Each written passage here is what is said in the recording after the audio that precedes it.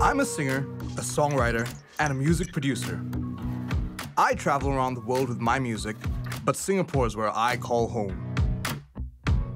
It's a small place, but there's so much for me to learn about this tiny island and all it has to offer.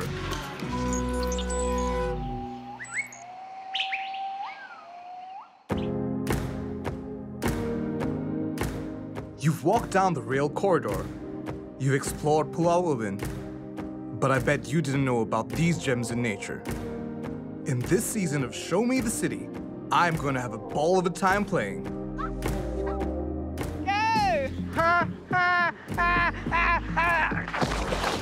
Really slowly. You need to catch that wind so that you can breathe. I'm going to make a robot dog. Hello. Get some moments.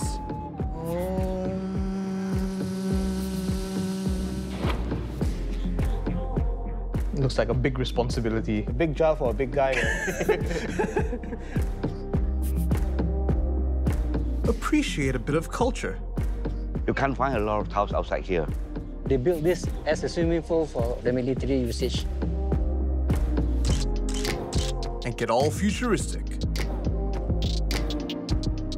This is basically that mimics the mucus of the pitcher plant.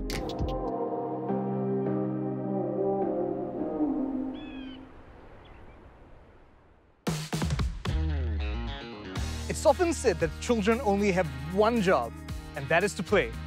But why let kids have all the fun? We should all enjoy play for the rest of our lives. Here's my plan. I'm going to turn the nature in Singapore into my giant playbox. And here's how I'll do it. We know this place as Turf City, but for 66 years, this was the Bukit Timah racecourse, where thousands of hopefuls filled the stands for their chance at riches. Today, however, I'm headed there, where a finishing line of a very different kind awaits. Bringing out my wild side is Tim, whose calling in life is to get kids outdoors. His team has created an obstacle course right here in the forest. The pit is, we like to describe it as a military-style obstacle course. We've used the terrain, used the flora, and we've put in our own little man-made obstacles, such as a rope swing, an A-frame, a monkey bars up that end, and we've made use of this river. I'm gonna get very, very muddy. Okay, guys, can I get a show of hands? Who has been in the pit before? Who is completely new to the pit? Is anybody a little bit scared? Okay. Don't worry, all the children that came out alive will die. Mostly. But what about the adults? All the kids came out alive. They never say anything about the adults. I wish I shared the enthusiasm of some of these little warriors. At least I'm not going at this alone. I'm teammates with pit veteran Koki and sisters Sharan and Rian, fellow newbies like myself. Woo! Good job. Okay, Daniel, you're going to do the big boy rope. 3, 2, 1, go. 1, 2, 3, 4. Can we take on the sand? 1. Oh!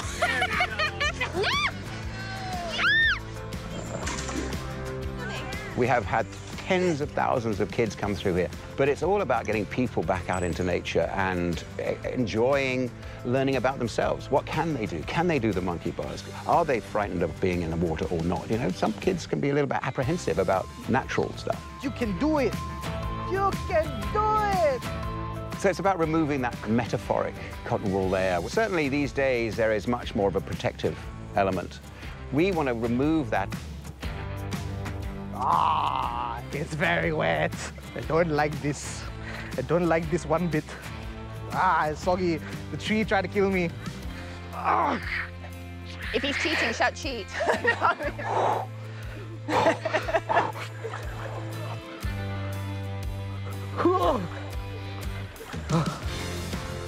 Hard work.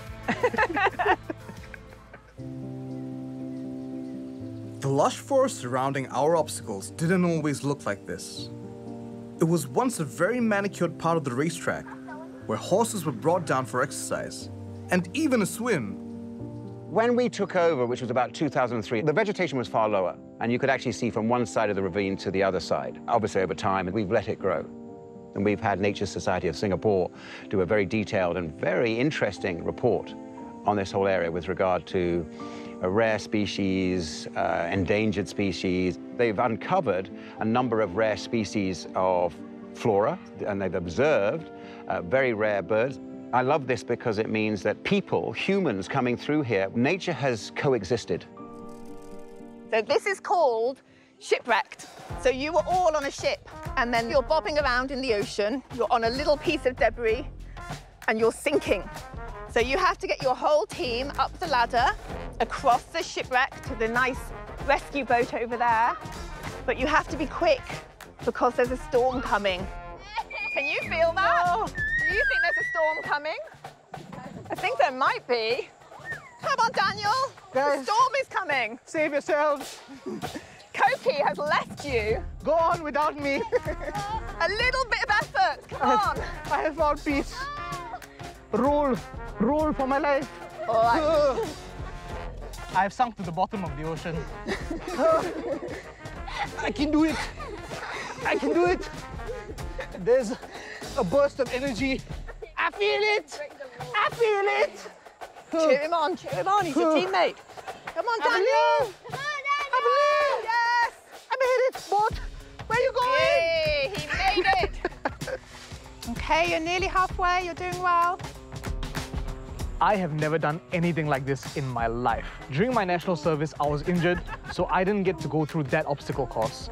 So my first time, instead of being with soldiers, I was with kids, and I still got destroyed. Come on, the party's not over. Come on. I'm no longer used to playing like this. Why do you think the adults struggle more than the kids? Apprehension. I think they probably know what's ahead of it. They're older and wiser. And have been through this before, whereas kids, they're in their learning stage. They have no fear, and it's discovery. It's for them, it's adventure. Go! I'm jealous of how adventurous the kids are. With all my injuries and life experience, I've got hurt many times. So now I'm this cautious old man who's afraid to do a lot of things, while the kids are just jumping in head first, just flying around these courses and just having so much fun. While I still finding my groove, still warming up, and even at the end, I don't think I really found my groove, but they were having so much fun. I'm tired, I'm muddy, I'm soggy, I need a shower. Guys, are you tired? No. Hey guys, which was your favorite part of today? Washing up. Washing up. Mud slide. The mudslide. You were eager to go first every time. I like climbing, like the monkey bars and the ladder. I think what's nice is that indoors, we can't experience this kind of natural stuff. And at the pit, we can experience like the mud, the soil. Hey. I was struggling to keep up with you guys. You guys were breezing through every obstacle. Because you're young. It's because you're young. That's not fair.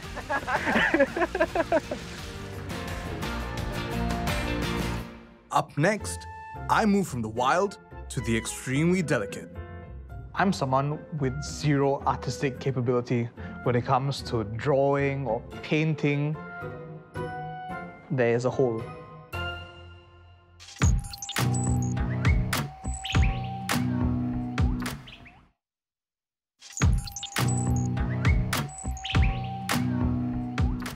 Meet Carlos.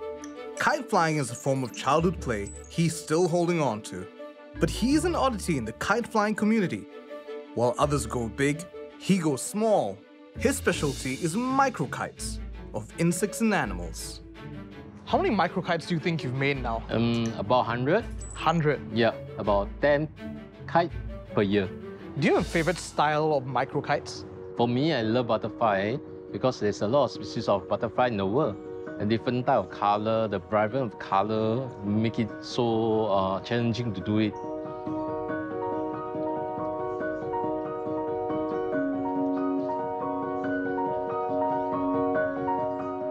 This is one of my favorite kite because of the color. The blue color mixed with the yellow, orange, this make it very, very nice. This one's like really lifelike.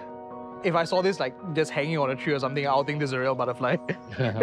Not only do they look really lifelike, they are just as light too. For micro-kite, you need to be very light. We will say less than 1 gram will make it perfect for a micro-kite. This is a peacock butterfly. Then you can see there's a sub-edge here compared to all the other kite, which is a round edge. This looks really hard to make. Oh, how about I teach you how to do it? Yeah, sure. Sure. Is it going to take me like 1 month to make one of these? No, I can teach you something which you can make within a day. Within a day? Yep. Let's do it. Come. Today I'm going to teach you to make a mini kite. Quite easy to do it. Don't Easy worry. to do. I thought we were going to do butterflies. I saw so many butterflies. No, butterfly unless you're willing to stay with me for 1 month to learn the skill. To make my very first tiny kite, I start to color this ultra-flimsy plastic surface to my heart's content. Child's play, or is it? Because this is a permanent marker, after that your hand will be full of marker ink. But that's the fun of making a kite. If this was gold, I would be a James Bond villain. Goldfinger.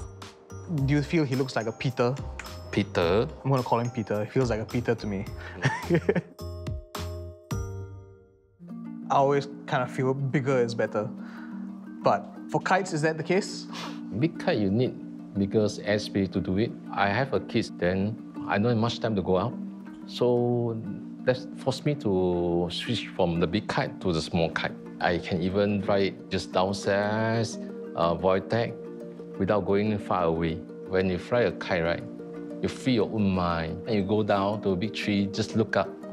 Look at the canopy, look at the silhouette of the leaf and the branches. You will feel a sense of nature coming to you. So I accidentally completely butchered the first wing, and it was very stressful because I'm trying to do a good job.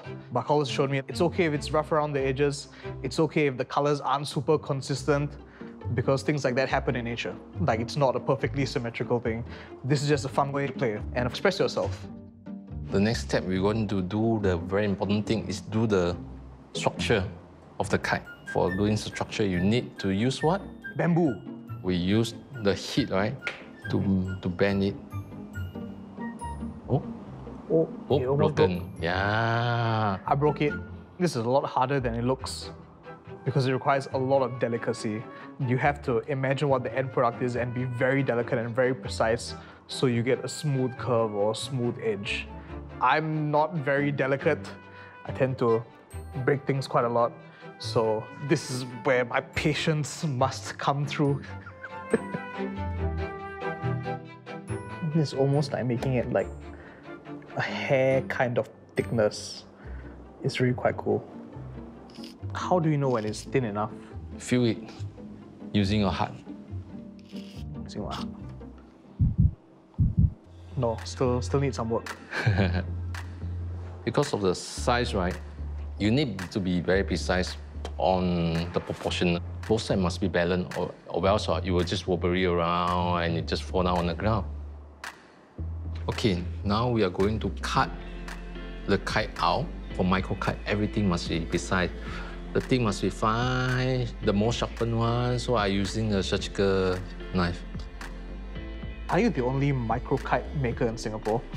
From what I know, right, Singapore, we have about 5 kite makers. For butterfly micro-kite, I'm the only one. So I'm learning from the best. Soon there will be 6 kite makers in Singapore. Oh, yes. Slowly, slowly, yeah? Yes, okay. Oh. Peter has come to life. It's not that bad. I have bad news. What? There is a hole. Where? Right here. Carlos, I don't have the magic. I have the magic. You can save Peter. Yeah, I can save Peter. It's time for some emergency room surgery. In the process of making kite or flying a kite, right, we always have hole here, broken bone there. Then we need to learn how to patch back, how to repair it. That's it. There it is. Peter the owl kite all patched up and ready. Last thing to do, weighing. to see if Peter makes the cut as a micro-kite. At 0.28 grams, he does. Then it's time for takeoff. Just you pull up. When you release, release slowly. You need to catch the wind so that you can breathe. I believe in you. I believe in you, Peter. Yes! Unlike normal kites, micro ones don't soar high up into the sky. They hover gently in the air, close to you. I had my doubts whether this would fly, because during the process of making it, I made a lot of mistakes. But it flew, and I'm pretty impressed with myself. Your kites look very balancing. Nice. Nice and balanced. Yes. As a kid, I never had this experience of flying a kite, but it was a great way for me to feel young again and play in nature. Next up, I'm about to experience fun of a very different kind. Was that like I just saw something white above my head in the trees, and I was not ready for that adventure.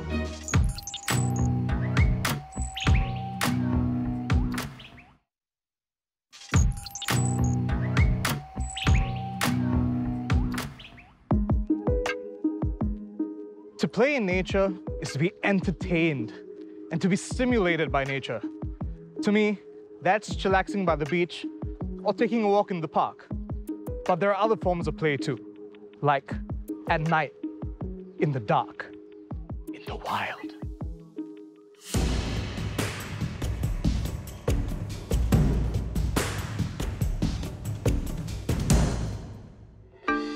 Ivan is a professional nature guide who is leading me to brave our wild with a night trek.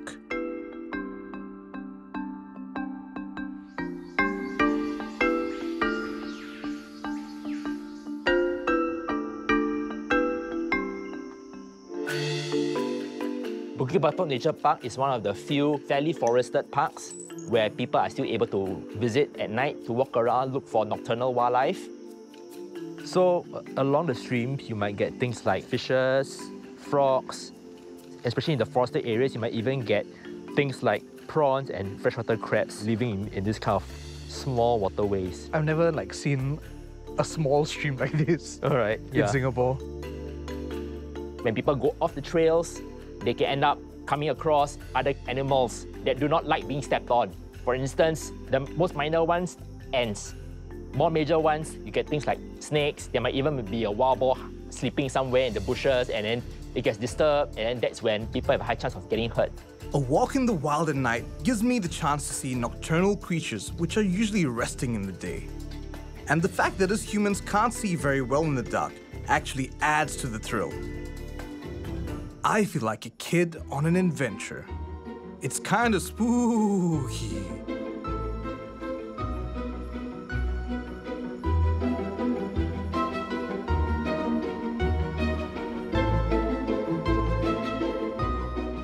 Hey, it's a mother and baby kologo. Where the baby at? Okay, so you can see it on the left side of this kologo. So this is an animal that's only found in Southeast Asia. All right, this is the Malayan kologo. Okay, and they're actually quite commonly seen in Bukit Batok Nature Park. Right, they are gliding mammals. It is actually on its own unique group of mammals, quite closely related to primates, which means that they're actually quite closely related to human beings and monkeys and apes. How do you see these things? I'm walking on one thing, you're spoiling like 6 other animals. It's not fair. It's experience and a lot of nights spent in the forest. What made you become a nature guide? I grew up with a passion for animals, and then as I grew older, I wanted to make a difference by sharing what we can find here in Singapore and by getting people to care more, to learn more about how Singapore, despite being so urbanized, is still home to such rich biodiversity. And hopefully, through this awareness, we're able to do more to make Singapore not just a great place for the urban environment, but also a safe haven for all the wildlife that can find here in our midst. It didn't take me long to do my bit of wildlife spotting too. What's that? What? Chicken. What? Where? Tree chicken. Where? Tree chicken. Hey. Okay. I didn't see that just now. You sneaky. You sneaky chicken, you. Okay, shh, let's not disturb him. He's sleeping. I was scared. Like, I just saw something white above my head in the trees, and I was not ready for that adventure. Under Ivan's lead, I'm learning to keep my eyes peeled and my ears open.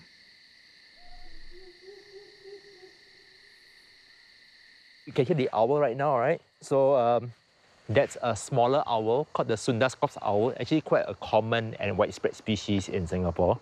So very cute, all right? Only about this big. So let's see what else we can find over here. If the owl suddenly attacks you, it responded it's to not me. my problem.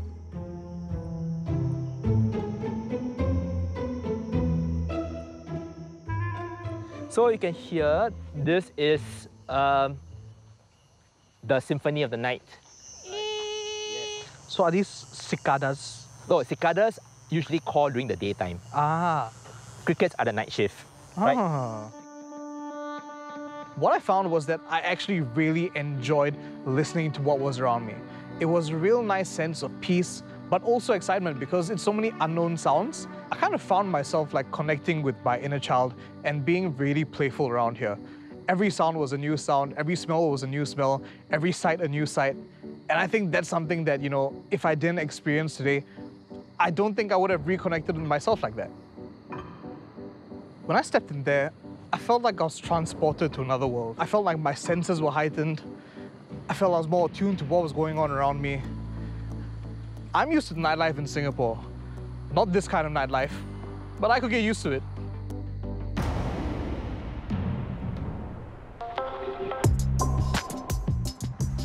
The wind, the water, the earth. We connect with these elements of nature more deeply when we play in them. And these are experiences I've not had before.